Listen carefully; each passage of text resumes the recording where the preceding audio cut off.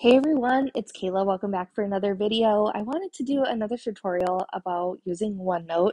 If you haven't checked it out, I did do a video about using OneNote and its ability to sync your online calendar. I will link that in the description below. That's why I love using OneNote. I find OneNote's a little bit better for like business and for work, um, as opposed to GoodNotes where you can't sync your calendar because that one is very user friendly in terms of journaling and stickers and all this cutesy stuff and links and things that you can do. But OneNote is just a little bit more user friendly with Microsoft. So, like I said, you can link your calendar, but also your OneDrive. And you'll see there's different benefits like endless amount of writing space on one page. Today, I want to talk to you about the ability to still customize and add photos and just make the process a little bit more easy to understand because I think there's a couple different ways that you can do it, but I know I was finding myself struggling, and so I want to kind of like make it easy for you to understand. This is my Later Standard Workbook Planner. I do have it available in PDF form and in GoodNotes form on my website, which I'll put in the description. I don't really have anything ready yet for OneNote just because I'm still trying to figure out how I want to launch it. If you guys have ideas, let me know and let me know if you're interested. The planner has a monthly layout as well as Leader Standard Work templates built into it that you can rearrange and organize.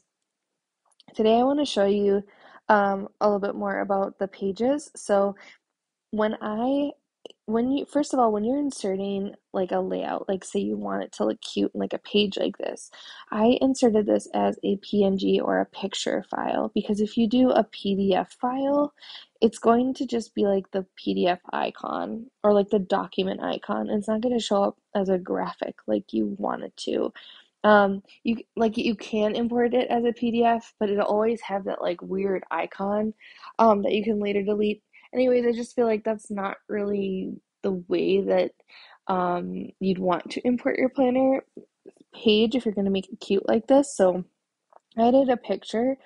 If you do this, you can insert other stickers on top or like pictures um, of your paper, but I found it really cumbersome if I didn't know a few tricks. So like in GoodNotes, people often like to make their planner all cute and customizable and add like little stickers everywhere.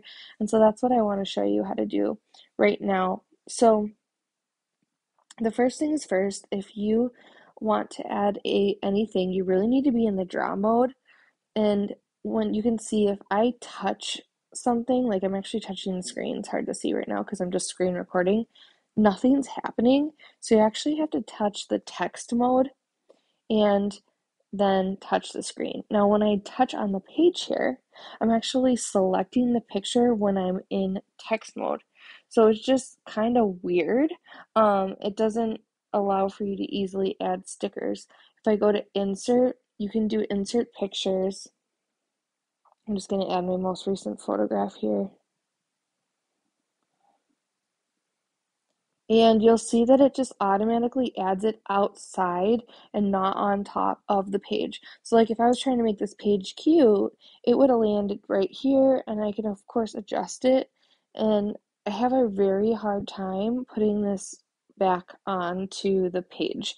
And so it can be done. It's just that you need to get the text box to be over this picture. Um, and I find it really hard. I'm actually just trying on the screen right now. So what I've actually done here on this other page is made um, this PNG the background image for the planner. So I'm going to go to the 17th.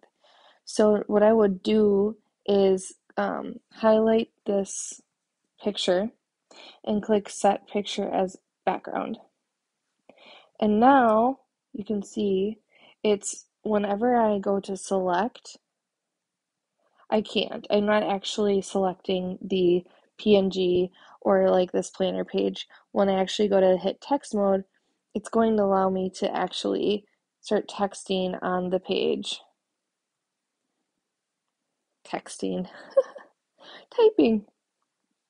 So that's nice. It's not going to mean that I'm like moving this PNG around. So if I'm going to insert a picture, It's not a problem. I just, again, want to be in draw, text mode, go to insert, go to pictures. But now watch, when I go to add pictures, it's going to add the picture like right on top of the page. And then, oops, and then I can just try resizing it from this other side. Now I can just resize it and it's easily staying on the page, and I can make it bigger and click draw and select my utensil, make notes here. So I hope that helps in terms of like, if you want to make your backgrounds cute and have a template, set it as a background instead of keeping it as a PNG or a picture, and that way it won't move on you.